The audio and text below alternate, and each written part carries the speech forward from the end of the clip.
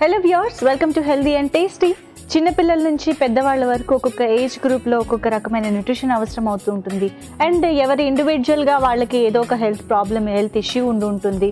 So వీళ్ళందరూ ఎలాంటి జాగ్రత్తలు తీసుకుంటూ మంచి హెల్దీ అండ్ టేస్టీ డైట్ తీసుకోవచ్చు అనేది మాత్రం ఖచ్చితంగా మీకు హెల్దీ అండ్ టేస్టీలో ప్రతిరోజు ఏదో ఒక ఇన్ఫర్మేషన్ దొరుకుతుంది కదా.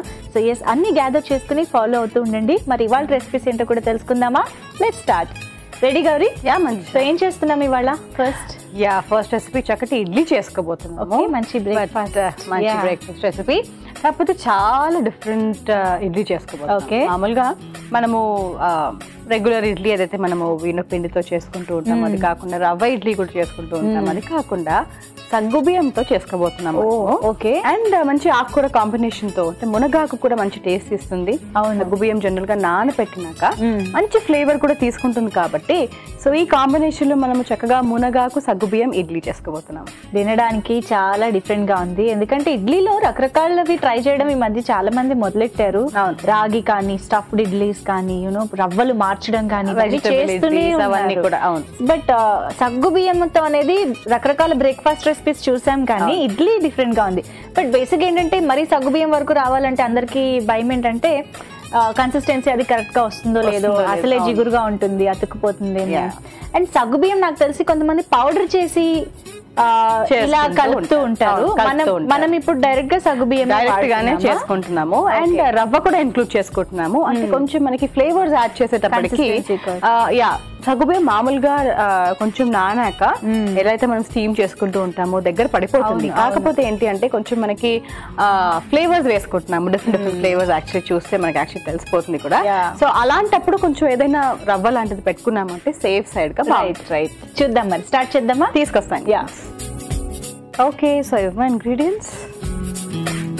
ఓహో, చాలా చాలా ఇంగ్రీడియంట్స్ ఉన్నాయి. సో ఇడ్లీకి ఇందాక నువ్వు అన్నట్టు ఉప్మా రవ్వ మనం తెచ్చుకున్నాము. అది కాకుండా పెరుగు కూడా వాడుతున్నాం కన్సిస్టెన్సీ కోసం. బట్ కొంచెం సాఫ్ట్ గా అవ్వడానికి హెల్ప్ అవుతుంది. ఉప్మా రవ్వ కొంచెం మనకి దగ్గర చేయడానికి బాగా. ఈవెన్ పెరుగు ఫర్మెంటెడ్ టేస్ట్ ఈజీగా ఇన్స్టెంట్ గా తీసుకొచ్చేస్తుంది కదా. అందుకని యాక్చువల్లీ పెరుగు వేస్తున్నాం కాబట్టి మెయిన్ గా ఇక్కడ మనం అల్లము పచ్చిమిరపకాయలు వాడుతున్నాము. ఆ ఫ్లేవర్ పట్టడానికి పెరుగు చాలా మంచి మీడియం. సో పెరుగు వేసేటప్పటికి మనకి ఏంటంటే కొంచెం మళ్ళీ కన్సిస్టెన్సీ వైజ్ ప్రాబ్లం అవుతుంది అనేసి రవ్వ వాడుతున్నాం. అవునవును. అండ్ సగ్గుబియ్యం మనం ఎప్పుడు చెప్తూ ఉంటాం లైక్ సింపుల్ షుగర్స్ ఎక్కువగా ఇస్తుంది, మనకి మంచి ఎనర్జీ ఇస్తుంది యాక్చువల్లీ పాజిటివ్ గానే. కాకపోతే ఫైబర్ అనేది ఎప్పుడు కూడా మనకి మిస్ అవుతూ ఉంటాం కాబట్టి ఇలా ఆకుకూరలు, ఇలా మునగాకు లాంటివి మార్నింగ్ టైంలో వేసుకున్న టేస్ట్ కూడా బాగుంటుంది, చక్కగా ఫైబర్ కూడా ఉంటుంది. ఆయిల్ వేసేసుకుందాం ముందుగా.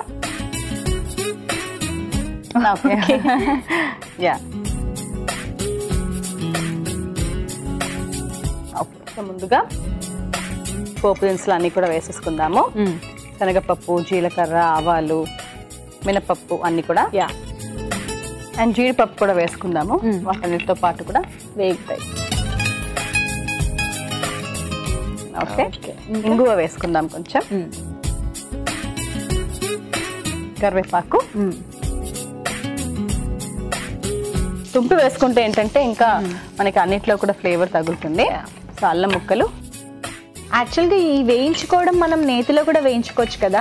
ఎలాగో ఇడ్లీకి మన ఇడ్లీ కొంచెం నెయ్యి వేసుకుంటాం కాబట్టి మళ్ళీ సెపరేట్ గా వేసుకోకుండా పచ్చిమిరపకాయలు ఫ్లేవర్ ఇలా కలిసిపోతే మనకి చక్కగా నెయ్యి టేస్ట్ కూడా వస్తూ ఉంటుంది, బాగుంటుంది. ఇలా వేసుకున్నా కూడా మళ్ళీ ఇడ్లీ పైన ఎలాగో నెయ్యి వేస్తారు.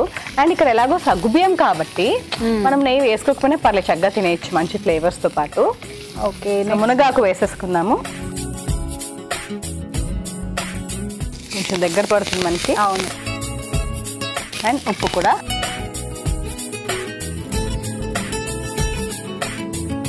ఓకే, అయితే ఇది కాస్త వేగుతూ ఉంటుంది. లోపు పిండి కలుపుకుందాం. సగ్గుబియ్యం కూడా నానబెట్టేసి తెచ్చేసాను నేను. సో ఒక గంట సేపు నానబెట్టాలి సగ్గుబియ్యము. అవును.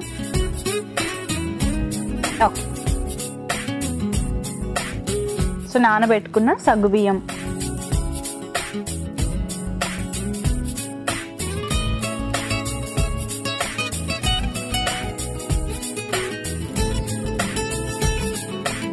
తర్వాత ఉప్మా రవ్వ కొంచెం కోట్ లాగా ఉంటే సరిపోతుంది అంతే. అన్నిటికీ ఇలా వేసుకుంటే సరిపోతుంది.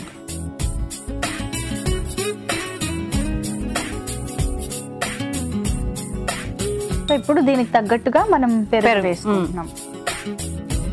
ఎలాగో ఉప్మా రవ్వ కూడా ఉంది కాబట్టి అబ్జార్బ్ చేసేసుకుంటుంది పెరుగు మనం బాగా వేసినా కూడా. సో ఒక కప్ వేసుకుంటే కూడా ఈజీగా. ఇప్పుడు ఈ మిశ్రమాన్ని కూడా కలిపిన తర్వాత ఒక 10-15 నిమిషాలు నానబెట్టినా బాగానే ఉంటుంది, కొంచెం ఊరుతుంది. బట్ మనకి ఆల్రెడీ ఇలా పెరుగు వేసేసాం కాబట్టి క్విక్ గానే అయిపోతుంది అనమాట, మనకి ప్రాబ్లం ఉంటుంది. అందుకే రవ్వ ఇడ్లీ కూడా మనము పెరుగులోనే నానపెడతాం కాబట్టి రవ్వని, అలాగే మనం కొంచెం రవ్వ వేసుకుని ఇప్పుడు సగ్గుబియ్యం కూడా అలాగే నానపెట్టుకున్నాం. దీంట్లో కూడా కొంచెం ఉప్పు వేసేస్తాను ఫస్ట్, దీనికి సరిపడా కొంచెం నీళ్ళు పోసుకోవచ్చు. థిక్గానే వస్తుంది మనకి మామూలుగా. అవును, టెక్స్చర్ ఆబ్వియస్ గా డిఫరెంట్ గానే ఉంటుంది. ఇడ్లీ లాగా సాఫ్ట్ గా స్పంజీగా రావాలని ఏం లేదు. బట్ ఇలా ప్రిపేర్డ్ గా ఓకే మనకు సగ్గుబియ్యం ఇష్టం అని అనుకునే వాళ్ళు మాత్రం హ్యాపీగా ఈ రెసిపీ ప్రిపేర్ చేసుకోవచ్చు. సరిపోతుంది, బట్ కొంచెం ఊరుతుంది వేసుకుందాం. రవ్వ ఎప్పుడు అబ్జార్బ్ చేసుకుంటుంది కాబట్టి. ఓకే, అయితే ఈ స్టఫ్ కూడా అయిపోయింది. నేను ఈ ప్యాన్ ఇట్ మార్చేస్తున్నాను. కలిపేసావా? ఇది ఇందులో వేసేయచ్చు. కొంచెం చల్లారాక కూడా వేసుకోవచ్చు. అండ్ దీంట్లోనే కొత్తిమీర కూడా వేసేద్దాం ఇప్పుడు, టేస్ట్ బాగుంటుంది. బికాస్ పెరుగు కూడా ఇప్పుడే వేసుకున్నాం కాబట్టి దాంతో కూడా ఒకసారి కలిపేసుకున్నాం. ఓకే, సో ఈలోపు ఇడ్లీ ప్లేట్ కి నేను కొంచెం గ్రీస్ చేసేస్తాను.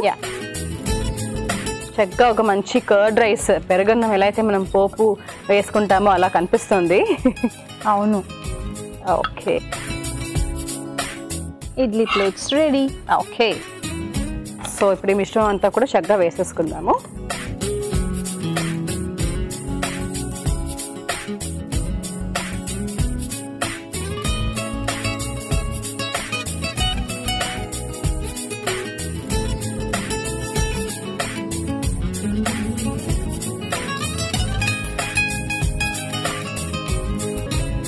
ఒక్కో ఇడ్లీకి ఒక్కొక్క జీడిపప్పు.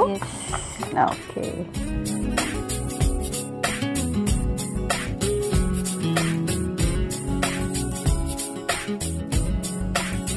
సో ఇప్పుడు మేము 4 ఇడ్లీలే చేసుకుంటున్నాం కాబట్టి ప్యాన్లోనే కొద్దిగా నీళ్లు వేసి మూత పెట్టేసి స్టీమ్ చేసుకుంటాము.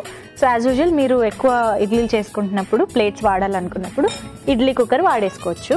సో ఇప్పుడు ఇందులో నేను స్టీమ్కి సరిపడా వాటర్ వేసుకుంటాను. ఓకే, పెట్టేనా? ఇడ్లీ ప్లేట్స్ పెట్టేసేయచ్చు. ఓకే, మూత పెట్టేసుకుందాం. ఓకే అండి, సో చూసారు కదా ఇడ్లీ ఇన్స్టెంట్ గా చేసుకోవాలనుకున్నప్పుడు again this is one of the best option. So చాలా బాగుంది ప్రొసీజర్, మీరు కూడా ట్రై చేయండి. ప్రస్తుతానికైతే స్టీమ్ అయ్యే వరకు మనం వెయిట్ చేద్దాం. సో ఇడ్లీలు జనరల్ గా చేసుకునే రవ్వ అదే కాకుండా డిఫరెంట్ గా ఏదైనా ట్రై చేయాలి, ఇంకా ఎనర్జెటిక్ గా ఉండాలి బ్రేక్ఫాస్ట్ రెసిపీ అని అనుకున్నప్పుడు ఇలా సాబుదానాతో మనం ఇవాళ ప్రిపేర్ చేసుకుంటున్నాం. సో సగ్గుబియ్యం అండ్ మునగాకు ఈక్వల్ గా బాగా కనిపిస్తున్నాయి కూడా కదా. చాలా బాగా, అంటే మనకి ట్రాన్స్పరెన్సీ వచ్చేసింది. మేజర్ గా అదే కావాలి మనకి సగ్గుబియ్యం వేసుకున్నప్పుడు, అండ్ ఇంకా పర్ఫెక్ట్ గా ఉంది. సో సర్వ్ చేసుకుందాం.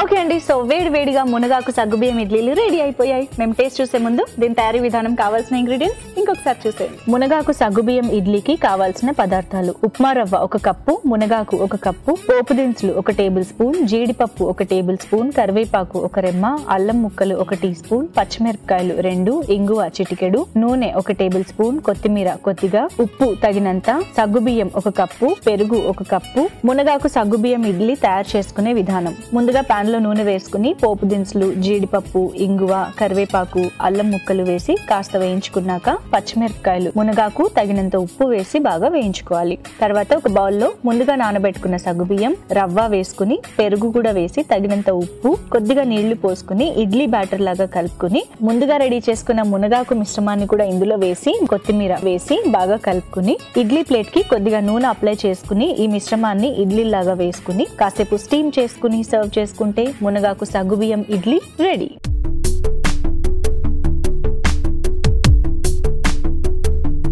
తయారీ విధానం, కావాల్సిన పదార్థాలు చూసేసారు కదా. ఇప్పుడు మేము టేస్ట్ చూస్తాం.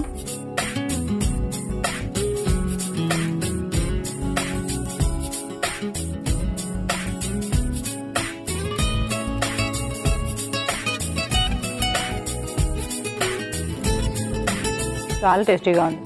మేజర్గా సగ్గుబియ్యం ఫ్లేవర్స్ ఎక్కువ తీసుకుంటుంది కాబట్టి ఆ అల్లం ఫ్లేవర్, మునగాకు టేస్ట్ అన్ని భలే అబ్జార్బ్ చేసేసుకుంది. భలే టేస్టీగా ఉంది. మామూలుగా మనము రెసిపీ చేసుకుంటున్నప్పుడు ఈవెన్ స్వీట్ అయినా సరే లేకపోతే ఉప్మా అయినా సరే చేసుకుంటున్నప్పుడు ఎక్కువగా మనము కుక్ చేస్తూ ఉంటాం కానీ అడగండుతూ ఉంటుంది. అవును, ఇలాంటి ట్రాన్స్పరెన్సీ స్టీమ్ చేసినప్పుడు మాత్రమే వస్తుంది. అవును అవును. ఇలా కనుక ఉంటే అందరికి కూడా బాగా నచ్చుతుంది కూడా. అండ్ తినేటప్పుడు కూడా ఆ సాఫ్ట్నెస్ అంతా కూడా చాలా బాగుంది. అందరు కూడా చక్కగా తీసుకోవచ్చు. ఆ టేస్ట్ వైజ్ యూనో అదంతా అబ్జార్బ్, ఆ ఫ్లేవర్ అంతా కూడా అబ్జార్బ్ చేయడం వల్ల, మెయిన్ గా మునగాకు ఫ్లేవర్ వల్ల చాలా యునిక్ గా అండ్ డిఫరెంట్ టేస్ట్ మనకి తెలుస్తుంది ఇక్కడ. చాలా చాలా బాగుంది. ఓకే, మరి ఇడ్లీ చూసేసాం. నెక్స్ట్ ఏం చేద్దాం? నెక్స్ట్ రెసిపీ చాలా చక్కటి రెసిపీ. సో చింతకాయ అందరి ఫేవరెట్, అంటే ఆ పులుపు కోసం అన్నమాట. సో చింతకాయ ఒకవేళ పొద్దున్న టైంలో ఇలా వెంటనే చేసుకోవాలి, వెంటనే తినేయాలి అనుకున్నప్పుడు ఇన్స్టెంట్ గా ఎలా చేసుకోవచ్చు అనేది కూడా మనం చేసి చూపిస్తున్నాం అనమాట. మెయిన్ గా కొంచెం కొబ్బరి అవన్నీ కూడా యాడ్ చేసేసి సో చింతకాయ కొబ్బరి పచ్చడి చేసుకోబోతున్నాం. Very nice. కాకపోతే కొబ్బరి ఎక్కడైనా చింతకాయ పులుపుని తగ్గించేస్తుందా అని ఒక భయం. చూద్దాం. చింతకాయ అంటే పులుపు ఉండాలనిపిస్తుంది. చింతకాయని అసలు ఎవరు ఏమి టచ్ చేయలేరు, ఏం వేసినా కూడా. అంటావా? రెసిపీ చేసాక కూడా నీకు తెలుసు. స్టార్ట్ చేద్దామా? తీసుకొస్తాను. ఓకే, సో ఇవి మా ఇంగ్రీడియంట్స్. సో చింతకాయ వద్దు, పచ్చడిలో తిందాం. సో కొబ్బరి, చింతకాయ ముక్కలు అంటే అలా రాండమ్ కాస్త అలా చిన్నగా తీసుకున్నాము.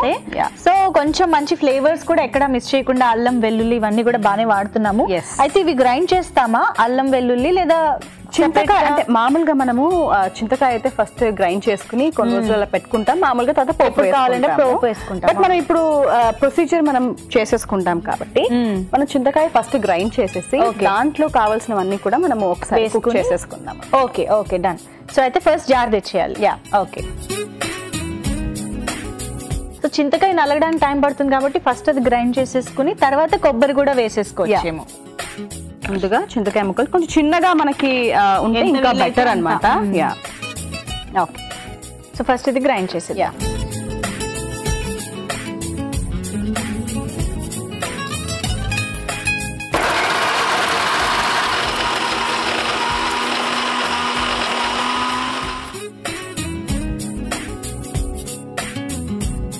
ఓకే, సో ఆల్మోస్ట్ కొంచెం గ్రైండ్ అయిపోయింది కాబట్టి ఇప్పుడు ఇందులోనే పర్ఫెక్ట్ కలర్ కూడా. సో దీంట్లో కొబ్బరి ముక్కలు వేసేసుకుందాం ముందుగా. ఓకే, కొంచెంగా బెల్లం, కొంచెం చింత పులుపు మరీ తగ్గిపోయేంత కొబ్బరి కాకుండా ఈ మాత్రం కొంచెంగా సరిపోతుంది. అండ్ బెల్లం కూడా చాలా కొంచెంగా వేస్తున్నాను. మిగతావన్నీ కూడా పోపులాగా మనం లాస్ట్ లో కలుపుకోవడమే. అండ్ అల్లం వెల్లుల్లిపాయలు కూడా మనం లైట్ గా స్మాష్ చేసి వేసేసుకుందాం పోపులోనే, అప్పుడు ఇంకా బాగుంటుంది. ఓకే, సో మామూలుగా కారం, పచ్చికారం కూడా వేసుకుంటూ ఉంటాము. బట్ మనం పచ్చిమిరపకాయలు తెచ్చుకున్నాం కాబట్టి అది కూడా ఇప్పుడు దీంట్లో వేసేసుకుందాము. ఎండుమిరపకాయలు మాత్రం పోపులో కుంచుకుని పచ్చిమిరపకాయల్ని మనం గ్రైండ్ చేసేసుకుంటాం కారం కోసము. అండ్ కొంచెం ఉప్పు వేసేద్దాం. కొంచెం బాగా కలుస్తుంది దీంట్లో వేసుకున్నాము. అవును. సో ఇది కూడా గ్రైండ్ చేసేస్తాం. సో అవసరమైతే కొంచెం వాటర్ వేసుకోవచ్చు మనకి మరీ నలగట్లేదని అనుకుంటే.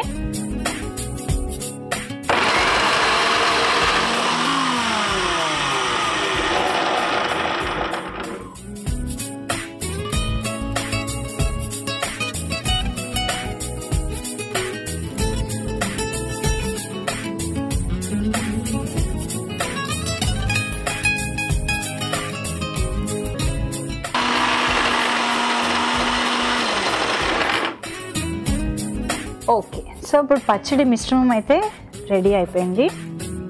సో ఇలా ఇక్కడ యాక్చువల్లీ మనకి రెండిటి టెక్స్చర్ బాగా తెలుస్తుంది. అవును, కొబ్బరి బాగా తెలుస్తుంది. అండ్ అందరూ చింతకాయ తినలేరు. సో మరి ఎక్కువ పులుపుగా ఉంటుంది అనుకుంటే మాత్రం ఒకవేళ చిన్న పిల్లలకి పెట్టాలి అనుకున్నా, లేకపోతే కొంచెం మరీ పులుపు తినని వాళ్ళు ఉన్నా కూడా ఇలా కొంచెంగా కొబ్బరి వేసుకొని చేసుకోవచ్చు చక్కగా. ఆల్సో కొన్ని ఇడ్లీ లాంటి వాటిలోకి ఎక్కువ పులుపున్నవి తినలేం, ఎందుకంటే ఆల్రెడీ అది కాస్త టేస్ట్లెస్ గా ఉంటుంది కాబట్టి కొంచెం ఇలా చేసుకోవచ్చు. సో ప్రస్తుతానికి ఈ పచ్చడి మిశ్రమం రెడీ కాబట్టి ఇప్పుడు పోపు వేసుకుంటే సరిపోతుంది కదా. ఓకే, సో నూనె వేసేసుకుందాము. ఓకే, సో ముందు పోపు దినుసులు అన్ని కూడా వేసేసుకుందాం. సో కొంచెంగా మెంతులు కూడా, పులుపు ఉన్న చోట మెంతులు ఉంటే కంపల్సరీ వేసుకోవాలి. ఓకే, అల్లం ముక్కలు కూడా వేసుకుందాము, కాబట్టి దంచి కూడా వేసుకోవచ్చు. బట్ కొంచెం ఎంతైనా పచ్చిగా వేసుకోకుండా ఇలా వేసుకుంటేనే బెటర్ కాబట్టి ఇక్కడ మనం వేసుకుంటున్నాము. వెల్లుల్లిపాయ ముక్కలు, ఇవి రెండు కూడా ఆప్షనల్. అందరూ కూడా అప్పుడప్పుడు వేసుకుంటారు, కొంతమంది వేసుకోరు, ఆప్షనల్ ఇవి. లేదా గ్రైండ్ చేసుకోవాలనుకుంటే దీంట్లోనే డైరెక్ట్ గా గ్రైండ్ చేసుకున్న ప్రాబ్లం లేదు. ఓకే, ఓకేనా, వేగింది. ఎండుమిరపకాయలు అండ్ ఇంగువ. ఓకే, ఇంగువ బాగానే వేసుకున్నాము. తర్వాత కరివేపాకు. ఓకే, చక్కగా అన్నంలోకైనా ఎలాంటి బ్రేక్ఫాస్ట్ రెసిపీస్లో నంచుకోవడానికైనా అన్నిటికీ బాగా సూట్ అవుతుంది. అండ్ సీజన్ ఉన్నప్పుడే కదా మనం చేసుకోగలిగేది. చింతకాయలు చక్కగా దొరికినప్పుడు అంతా ఇలా ఏదో ఒక మంచి కాంబినేషన్ తో ట్రై చేస్తే బాగుంటుంది. ఓకే, అయితే సో ఇప్పుడు ముందు రెడీ చేసి గ్రైండ్ చేసుకుని ఇప్పుడు వేసేసుకోవచ్చు. సో చింతకాయ కూడా మరీ పచ్చిదనం తెలియకుండా ఒక్కసారి ఇలా వేయించేసుకున్నామంటే అప్పటికప్పుడు మనము తింటున్నాము అనుకుంటే ఈ ప్రొసీజర్ మనం ఇలా చక్కగా వేయించేసుకోవచ్చు. జస్ట్ లైట్ గా, మరి ఎక్కువగా కూడా కాదు. అవును, చాలా కొంచెం సేపు మాత్రమే మనం వేసుకునేది అంతే. ఓకే, అయితే కాసేపు నేను ఈ పోపు అంతా బాగా కలిసిపోయేలా వేయించేస్తాను. సో చింతకాయ అండ్ కొబ్బరి కాంబినేషన్ లో పచ్చడి నిజంగా చింత పులుపు మరి ఎక్కువగా ఉంది తినలేమనుకునే వాళ్ళకి ఇది చాలా మంచి combination. And that to breakfast, idli లాంటి వాటికైతే ఇంకా అసలు అద్దరిపోతుంది అనమాట. అందుకని యాక్చువల్లీ కొబ్బరి మనం యాడ్ చేసుకోవాలి, లేదంటే ఇంకా చాలా కాంబినేషన్స్ కూడా చేస్తూ ఉంటారు చింతకాయ పచ్చడితో యాక్చువల్లీ. ఓకే, సో ఇప్పుడు సర్వ్ చేసేసుకుందాం.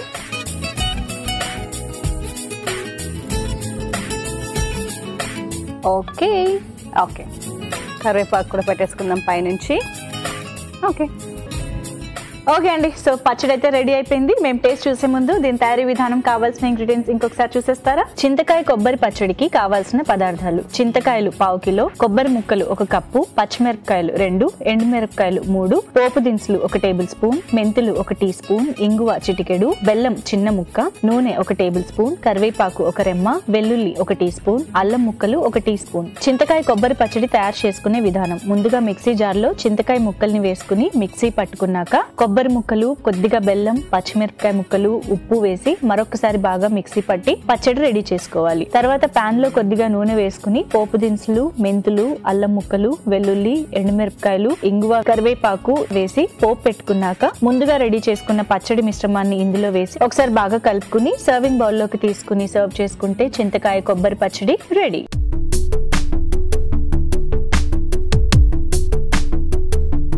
తయారీ విధానం, కావాల్సిన పదార్థాలు చూసేసారు కదా. ఇప్పుడు మేము పచ్చడి టేస్ట్ చూసేస్తాం.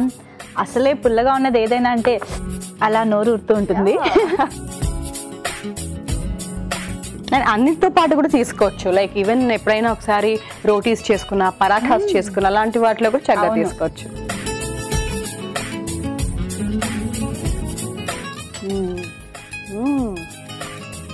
భలే ఉంది. పులుపు మాత్రం తగ్గలేదు కదా. అంటే చాలా కొబ్బరి టేస్ట్ తెలుస్తుంది, ఎంత పులుపు కావాలో అంత పులుపు ఉంది. ఇలా పులుపు, ఎంత పులుపు ఉంటే బాగుంది, మనం చక్కగా తీసుకోవచ్చు. అవును, ఇందాక అదే అనుకున్నాను కదా, కొంచెం వరి అయ్యాను కదా కొబ్బరి వేస్తే పులుపు తగ్గిపోతుందేమో అని. అసలు అలా లేదు. అసలు చింతకాయలు వాడుతున్నామంటే మనకి పులుపు తగ్గే ప్రసక్తి లేదు. బట్ ఎస్, కారం ఇంకొంచెం పెంచుకోవచ్చు మనం, ఎందుకంటే కొబ్బరి కూడా వేసుకుంటున్నాం కదా, కొంచెం ఆ కమ్మదనం తెలిసిపోతుంది ఈజీగా. అండ్ ఈవెన్ కారం ఇంకొంచెం మనం ఎక్కువగా వేసుకున్నాము అంటే ఇంకా బాగుంటుంది. అంటే ఇడ్లీలో కూడా పులుపుకి కొంచెం కారం ఎక్కువ పడుతుంది. సో ఇడ్లీలకి పర్ఫెక్ట్ గా సెట్ అవుతుంది. ఇలా కొబ్బరి వేసి చేసుకుంటే బ్రేక్ఫాస్ట్ రెసిపీస్ కి కూడా చాలా బాగా పర్ఫెక్ట్ గా సెట్ అవుతుంది. సో చాలా బాగుందండి. చింతకాయ పచ్చడి అంటే ఎప్పుడు ఊరగాయలాగా పెట్టుకోవడమే కాకుండా ఇన్స్టెంట్ గా చేసుకోవాలనుకున్నప్పుడు, ఎస్పెషల్లీ బ్రేక్ఫాస్ట్ కి బాగా చేసుకోవాలనుకున్నప్పుడు ఈ ఆప్షన్ అయితే అదిరిపోయింది. డెఫినెట్ గా ట్రై చేయండి.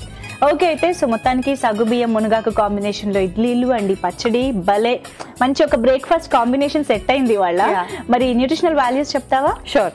సో ఫస్ట్ అయితే మామూలుగా సగ్గుబియ్యం నేను ఎప్పుడు చెప్తూ ఉంటాను, ఎనర్జీ గివింగ్, చక్కగా బ్రేక్ఫాస్ట్ టైంలో వాడుకోవచ్చు, ఫాస్టింగ్ టైంలో ఇంక్లూడ్ చేసుకోవచ్చు. అలా ఇంక్లూడ్ చేసుకుంటున్నప్పుడు కొంచెం ఇలా ఆకుకూరలు ఇవన్నీ కూడా ఇంక్లూడ్ చేసుకున్నాము అంటే మనకి చాలా మంచిది.